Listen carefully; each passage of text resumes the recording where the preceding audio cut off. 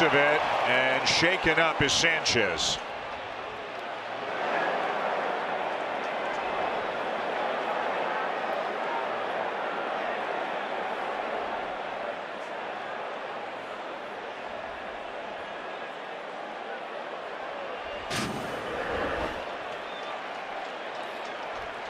Breaking ball kind of hung up there in the middle of the plate. A little bit of a mistake there from Robertson, but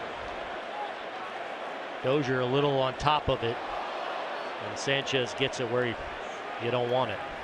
And we'll see if he's going to be able to continue. Looks like he will. Joe Girardi's headed back, and Robertson saw right away, and he knew his battery mate was in considerable pain, but Sanchez all right.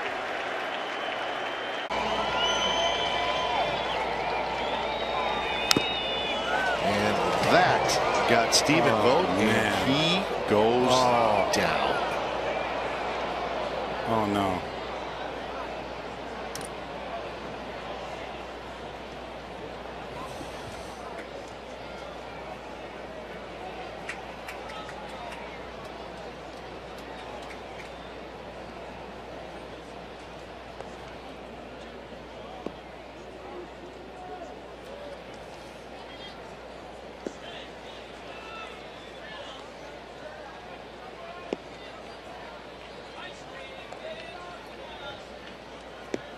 Well, you can sort of take a guess on this one, Xavi, unfortunately.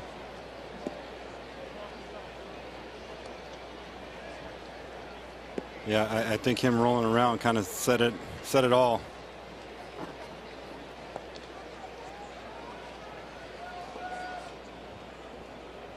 That's Carson Blair, who is the third catcher. Generally, with the expanded rosters in September, teams will always call up a third catcher.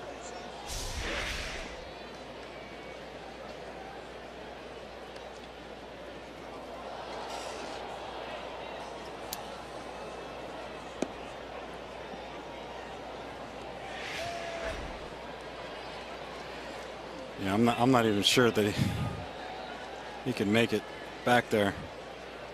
Continue this game. That's painful.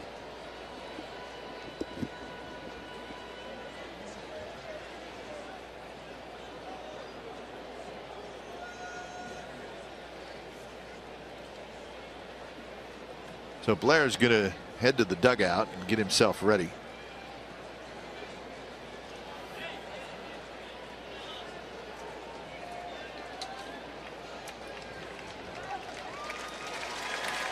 Oh my goodness, wow.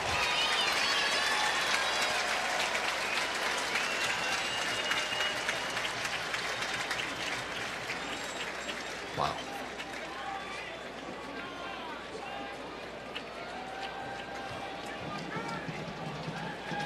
So Blair will come in, and Stephen Vogt, we're thinking about you.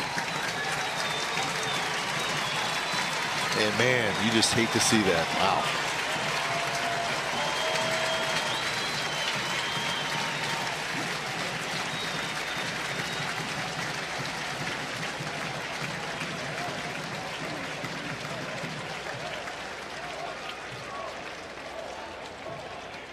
I mean, it seems like every game he goes back there, he takes a ball somewhere. Yes, he does. He takes a beating back there, and he was playing first all day today, feeling comfortable, everything going good. And you have all these switches. Runner goes, pitch out, throw to second, got him. And it looks like he is hurt. He tried to make a funky slide to get out of the way. Let's see if he's okay. Looks like he might have pulled something, as the Yankee staff out there quickly to see if Hicks is all right.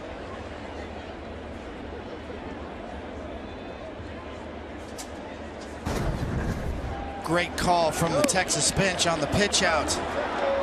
Hicks tries a trick slide, pops up, and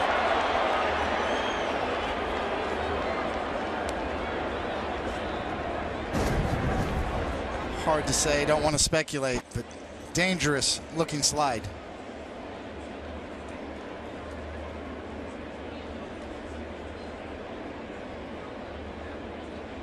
You hope all it is, David, is that got the wind knocked out of him because of where the tag was applied.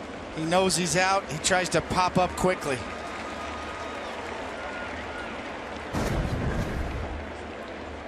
A good hitter like Trout.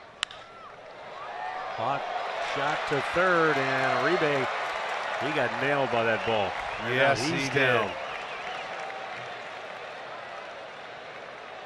And he's in a lot of pain. Out comes Jeff Desjardins, along with Terry Francona. They'll take a look at Uribe.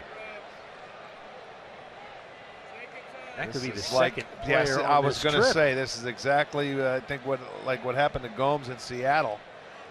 Uribe, that ball was had some top spin to it, coming right there at him, and you know it's not going to be pretty. It's a one hopper, and you know just couldn't get the glove to it, and he's going to need a lot of time.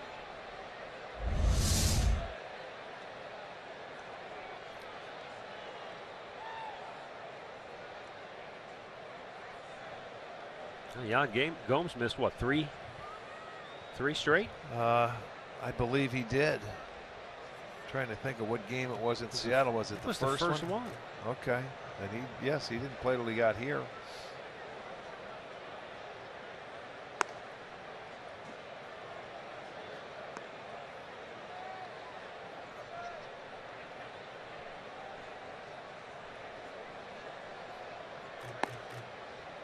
Well, if anybody has ever had that happen to them before, you know that all you can do is just wait for it to subside. There's not a whole lot anybody can do for you. Terry Francona's probably wondering, okay, Michael Martinez could come in and play third, and then you'd need somebody to go into the outfield. I would assume Tyler Naquin. Assuming Uribe is not able to continue. I don't think he's going to continue. He can barely move. It's taken him a few minutes just to get him to roll over to the other side.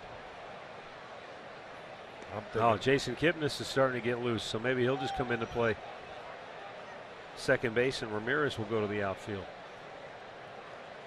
Yeah, I do not see Uribe in this game the rest of this day. That's for sure.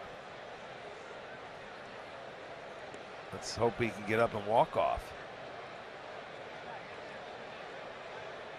They're going to help him to his feet, and it looks like Jason Kipnis is indeed coming into the ball game.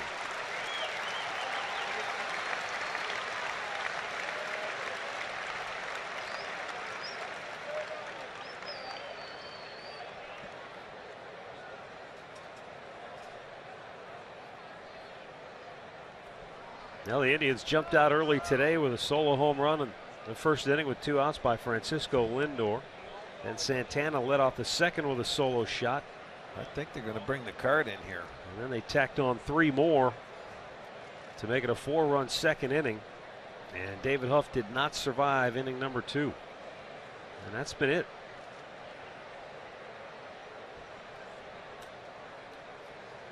Through 3 innings, Danny Salazar has been very good. How'd they score that? They gave him a hit, huh? Oh, yeah, that's a base hit. That ball was smoked.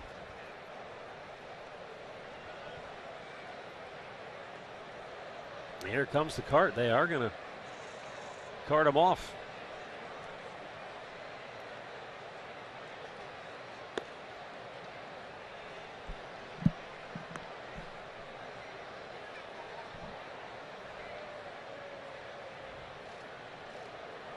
Almost looks sick to his stomach. Yeah, man. He sure does. He is in some kind of pain.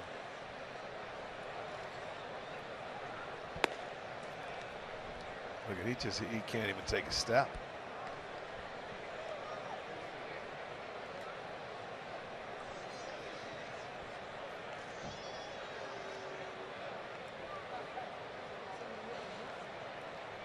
Watching Uribe make his way to the cart, he can barely move. I know that. They're either going to have to pick him up or they're going to have to get. There it is. That's the first couple of steps we.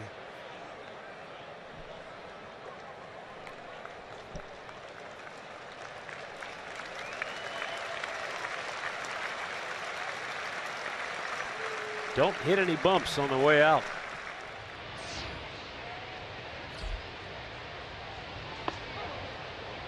Oops. That's a little misjudgment right there on that pitch. And as good as Salvi's hands are, he couldn't get his glove on that one. Now, usually it's a curveball that bounces, but that was a fastball, and that threw Salvi off.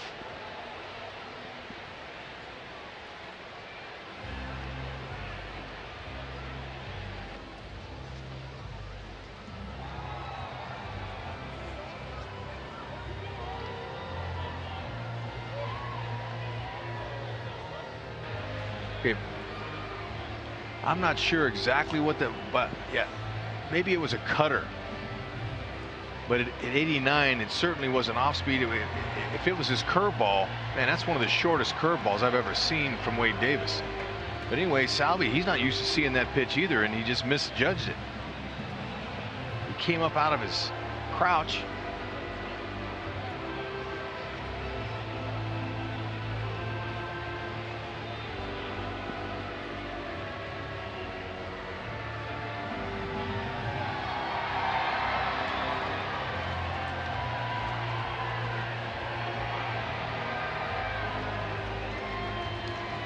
I think Salvi will be fine as long as he can stay in that position the rest of the night.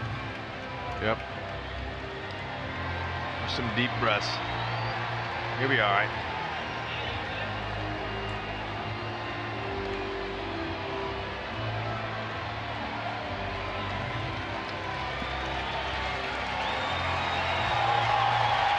Gentlemen, we apologize for what you're about to see. Yeah, it was a curveball.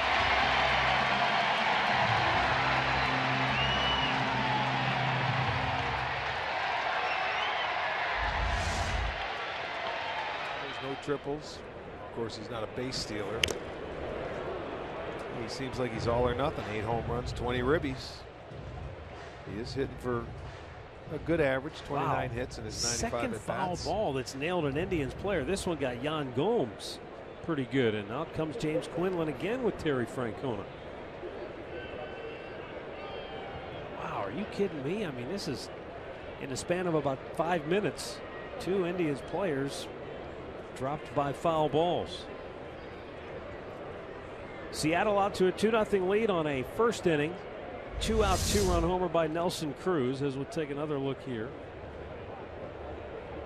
Oh, well, this is like what happened back in Cleveland when we were there. That umpire that we had in that one game hit twice and had to, you know, take a spell and a breather both times.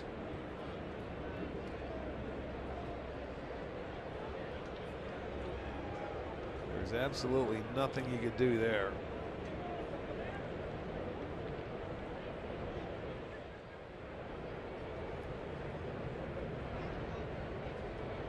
The Indians came into this game having won 6 in a row. Seattle has lost 4 straight.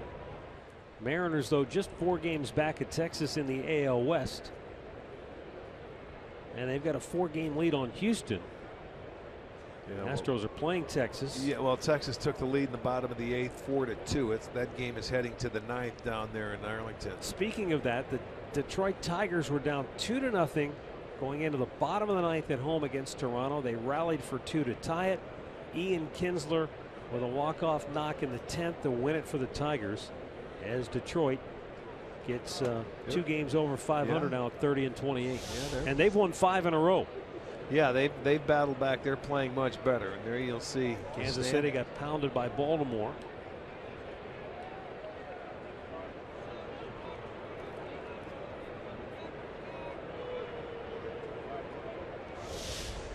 Well, Chris Jimenez has his gear on, and it looks like he's coming into the ball game.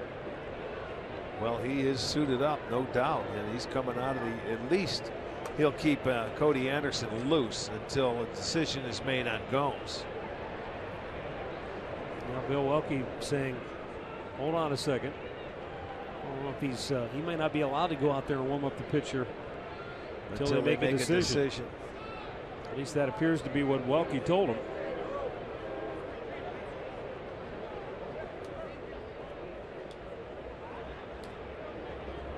Gomes is going to call it a night, I think. I think you're right. This time, yes. He is going to call it a night. That That's awful. I mean, Well, it certainly is. There's not much you can do about it. That's all about playing that position. But I think that's smart. Get him out and see how he's going to be feeling here. So Jimenez will be coming into the ball game.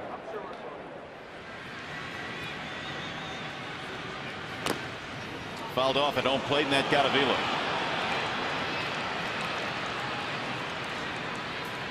And it got him good. So much so that Kevin Rand comes trotting out.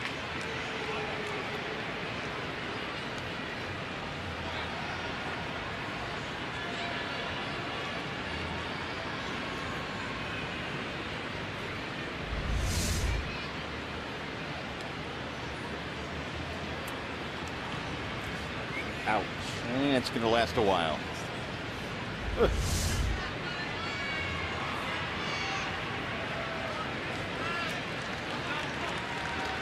No balls and 1 strike. He is taking one off the finger. He is taking one off the left shoulder. And where else? He's taking one off the left inner thigh.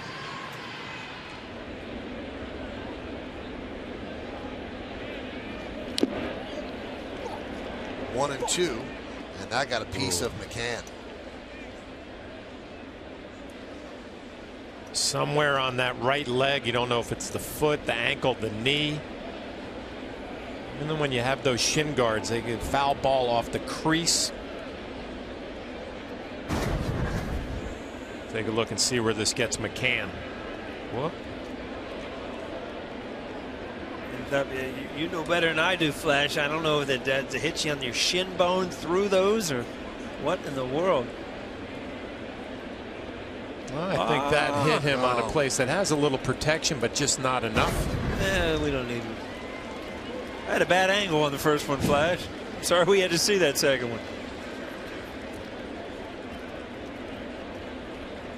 Now, I always say that the foul balls off the mask don't really hurt. It looks a lot worse than it is. You're telling me those hurt? I cannot say the same thing for that foul ball right there. You know, one time in spring training, I went up there and I found, you know, your mechanics are so bad. I fouled a ball off the plate and it came straight back up and hit. Some running around the bases. Ooh. That one takes a piece out of Derek Norris.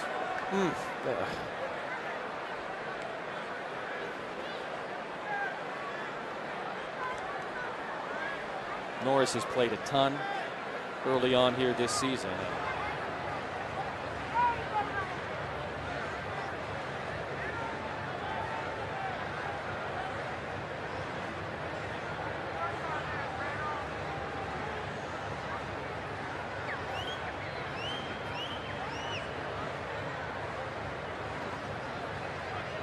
Take a moment for himself.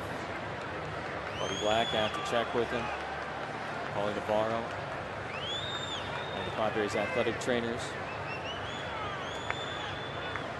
Being a catcher, it's not a joke back there. No.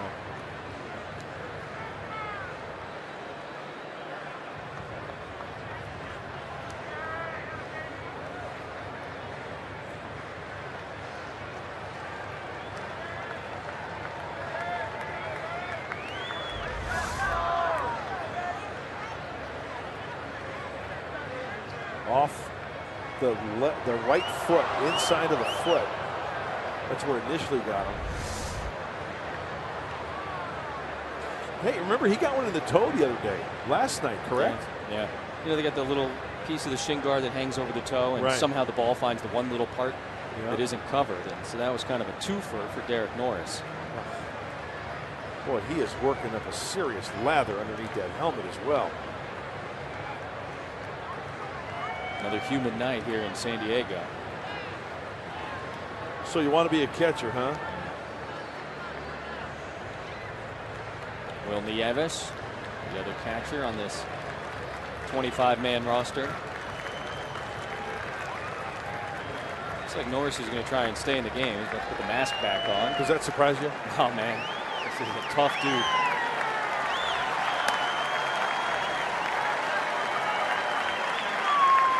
Espana will get loose, give Norris an opportunity to see how he feels. That Tells guy's his pitcher, I'm good. stud. I'm good. I love that guy.